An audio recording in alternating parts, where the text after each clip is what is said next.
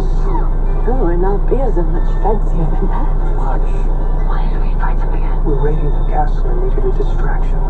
What's up, man? Bud Light, for the many, not the few. What if numbers tell only half the story?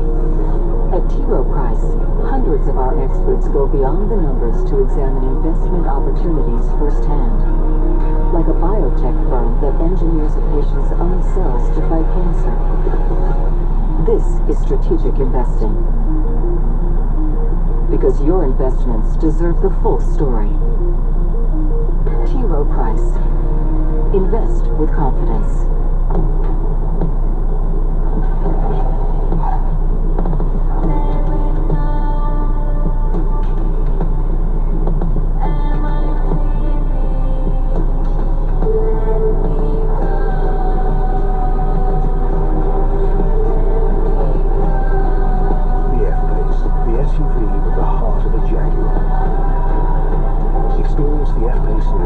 As a Jaguar retailer.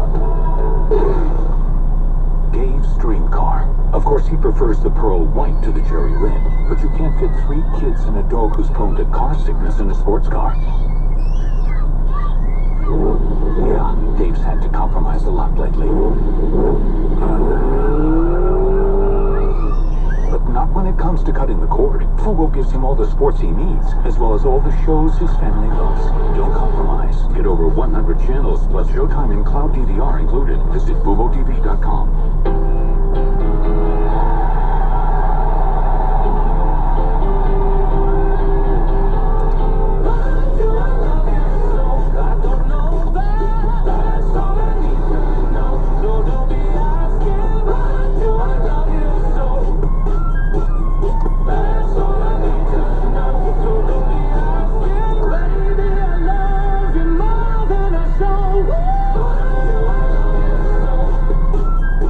What do you mean it's not working out, Craig?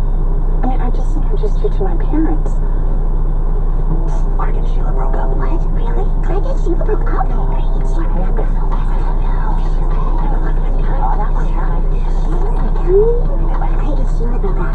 Craig and Sheila.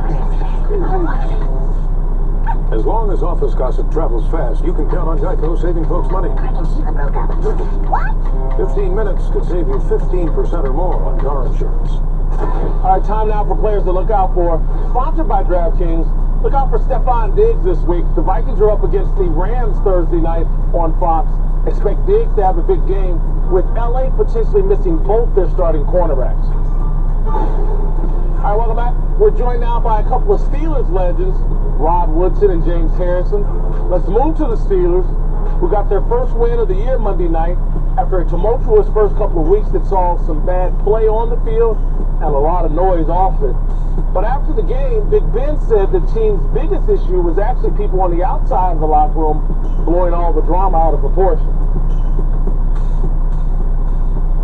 Oh, I was expecting Big Ben. He waited for you to blow it out for the video. Blow it out of proportion. I am going to blow it out of proportion and say, look, they got lucky Monday night. Ryan Fitzpatrick had a chance to put them to sleep after being up 30-10. He had a final drive that could have cost them that game. They would have blown a 20-point lead, and we would still be sitting here talking about Mike Tomlin and all the chaos. I'm not sure the Steelers are out of hot water yet. No, I disagree with that. That's a collegiate mindset when you go out there and say, oh, how much did we win by?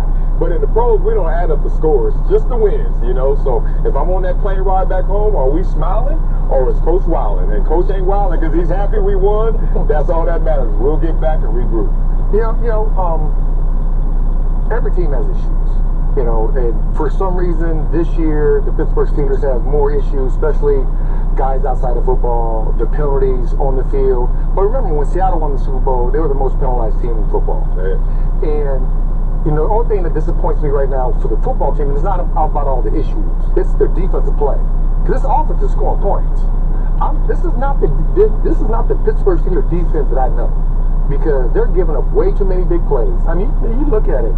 You got over 20 big plays and passing, 15 of those in the air in 3 games. That's a lot of. That's 5 a game. That's way too. If you want to win, that's way too many. So, you know, the Packers has to get there, but the back end secondary has to become. They have